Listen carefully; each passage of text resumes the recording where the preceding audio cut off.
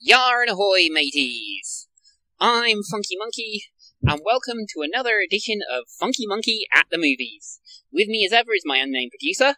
Hello, on this tropical of evenings. And tonight, we've just been to see Pirates of the Caribbean, Salazar's Revenge. The Dead Men Tell No Tales, if you're in America. It had two titles?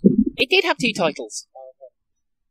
Yeah, I don't know why they changed it to Salazar's Revenge over here, or why Dead Men Tell No Tales wouldn't play in Britain. Although I was trying to corral those two lovable pirates, Potamus Redbeard and Nancy Gum, and try and get them even onto camera, but my attempts have failed. So, it's him and me.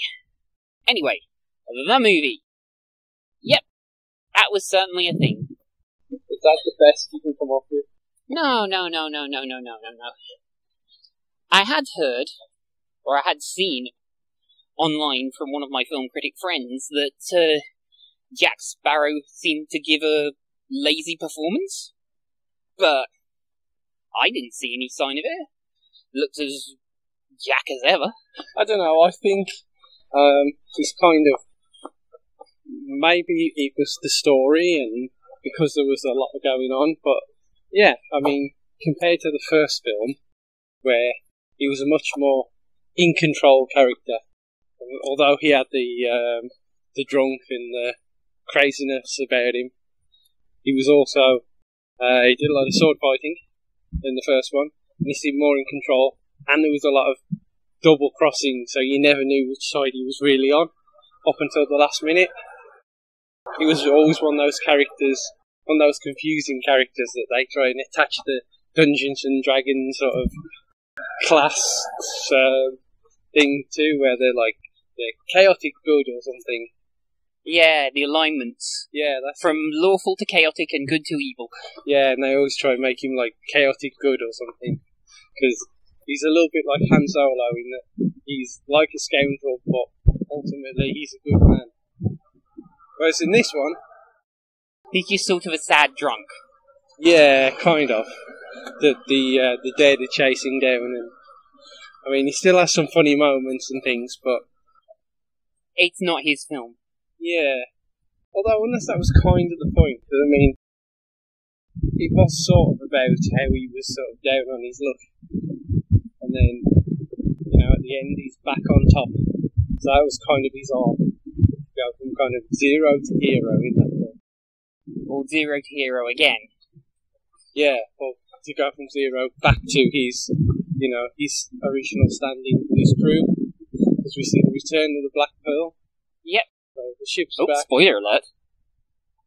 Well, it's kind of, the entire thing's a spoiler alert, really. And I think you've got an underlying tone of family in it, because you've got the new main character, who's the son of Will Turner and Elizabeth Swann, who's trying to find a way to cure his dad and break the curse. And then you've got Karina Smith, the new female lead, who she's kind of looking for her dad and ultimately finds her dad and finds out who she is. And of course there's no spoilers on that. I didn't know it. No. And yeah, it was a good reveal. And it sort of humanises the character, who eventually turns out to be Karina's father. We ain't giving it away here. But it kind of opens up that what you need now is a long-lost child of Jack Sparrow. Yeah, there's probably a load of those. Yeah, I mean, for a while I did wonder if Karina was going to turn into the long-lost child of Jack Sparrow, but No. His entry wasn't as good as in the first film, where he's on that sinking ship, but it was quite good, and it led into the whole bank stealing scene. Oh yes, they were going to rob the bank, they ended up stealing it. When you try to steal an entire bank, you will lose a lot in the process. Not that I'm speaking from experience or anything. I mean, one of the problems I had with it was kind of too dark. Not thematically, but visually. in terms of when they were at sea, it was like a lot of night battles, and it made it, I found it harder to see what was going on. I mean, there was a scene, I think you missed it, but it was kind of swinging between all these cannons, and the proud figurine on Salazar's ship came to life and was trying to kill him as well. And it was a bit dark, and you couldn't quite see what was going on a lot, and you kind of wasted it, I think. Oh well. But overall, I think it was fun. It was definitely sort of a return to form for the pirate films, I think. Too long to put me in mind of the first one again. The new characters were fairly interesting, and admittedly, sort of Jack Sparrow was kind of underplayed, but I don't think that was any fault really in Johnny Depp's performance, because he was still quite funny with what he had. But there wasn't enough swashbuckling in it. There wasn't enough sword fights, I don't think. There was kind of battles, and you got the impression that obviously people were fighting in the battles, but there wasn't so much that you could see people having sword fights with swords. If you see what I mean. Yeah. I'm going to go out on a limb here and discuss the complete non-entity that was the British officer villain played by David Wenham. Did he really need to be in this movie? No, he didn't really do a lot, did he? No. Just sort of chase them around for like the first third of the movie, and then get killed. Another distinctly secondary villain. Did he actually die? That was the impression I got.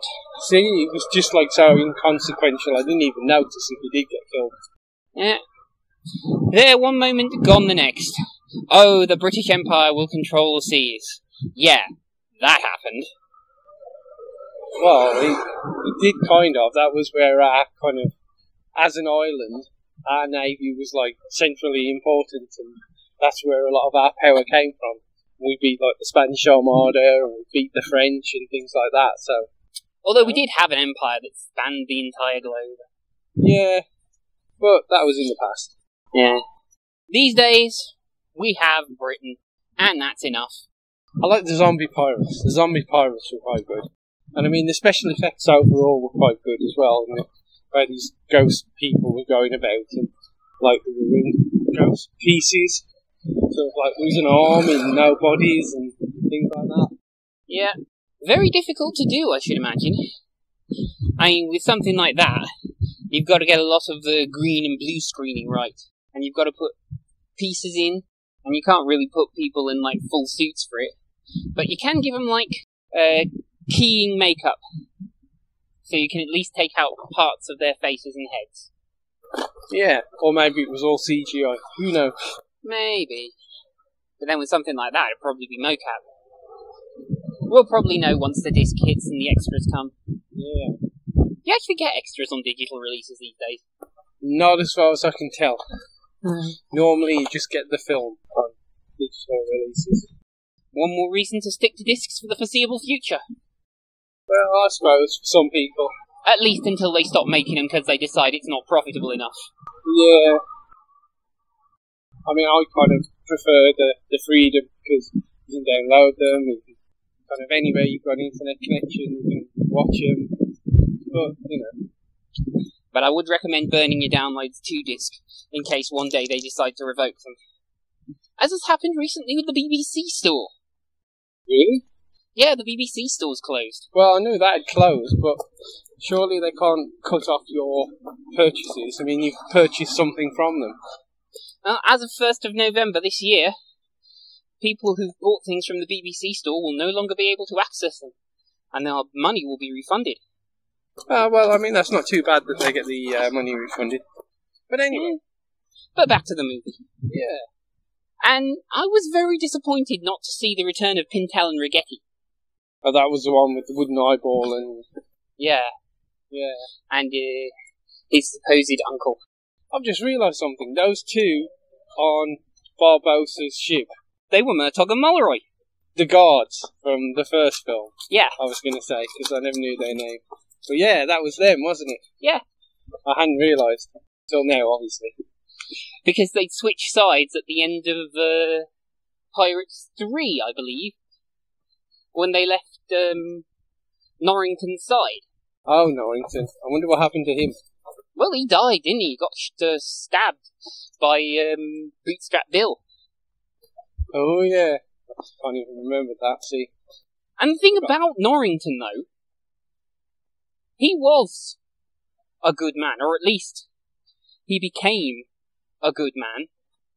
He kind of started out as a good man. He was kind of a tragic figure, really, because he was a good man, and he was kind of a lawful person, and he was in his career, and he was very much kind of the traditional English officer of the times kind of thing. And then obviously everything goes wrong for him, and he ends up being a drunk or whatnot.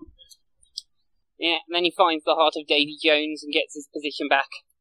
But then decides it's not worth it, because what has he done when all of the madness on board Davy Jones's ship happens? And then he gets most of Elizabeth Swan and the Pearl's crew to safety and pays for it with his life. Yeah. And of course, we must mention that this is, in a way, the capper to the Turner trilogy. Yeah, I suppose so. Though I'd have thought that, I think the runtime was too long on that. Possibly. I think they could have cut it down a little bit. Although we did sit through every single second of it for a post-credit scene, Yeah. which we won't spoil here. Well, there wasn't a huge amount in it, really. Nah. It just ties into the ending. And pretty much your basic, it was all a dream, or was it, ... kind of thing. Yeah. And I wonder if we'll see more of that weird witch with the weird lines around her face who was in this film. Reminds me of Monkey Island's voodoo lady. Maybe. Who may or may not actually have been the villain the entire time. Yeah. Not that they've made any more Monkey Island games. I mean, I thought after Telltale had picked up that license, they would have done more with it rather than just that one. Or we would have seen some of the other games updated. I know they redid 1 and 2. And I suppose the cartoon style of 3 leaves it ageless, but it crashes a little bit. So they could have done that a little bit. So, I suppose, to kind of start to wrap it up, I would recommend this film. Yeah. Had good performances, good action, maybe a little bit too long, maybe a little bit too dark in terms of the visuals in some places, maybe not catching all the magic of the original film, but still good. I'm going to give it like 7 out of 10. Okay. A random arbitrary score. Okay. I don't know that it left that much of an impression on me. And I don't know that the story really needed to be wrapped up, or that the idea of Will Turner turning into the same kind of tragic figure as Davy Jones was something that ever actually occurred to me. I mean, they could have left it another 300 years. Made it so that Jack Sparrow had woken up one day and just been immortal or something. Actually, I remember reading that as somebody's fanfiction idea. But anyway, yeah. It was another triumphant adventure for Jack Sparrow and the crew of the Black Pearl, which sails once more. And now, once again, Jack Sparrow is king of the seas. A score, then. I think I'll go with my producer, and I'll give this one a 7 out of 10. So, thank you very much for listening, and don't forget to find me on Facebook, YouTube, Twitter. I'm on VidMe, I'm the best thing on Tumblr. And we finally have our Minds.com presence. The Minds.com site is there. You can find the channel name under Two Teens for the Two Teenagers in Milwaukee production company. That's down as the number 2 and then Teens. Teens. Yeah, as you would spell teens. Yeah. But yeah, on Minds, which is like www.minds.com, the new social media platform, and that'll eventually link to all the content in various locations, like on YouTube, on the VidMe channel, and the SoundCloud stuff. And as it's a video platform as well, we'll start importing stuff over where I can sort of download it and things. I'm thinking of putting up the History of Turrican series first. Yeah.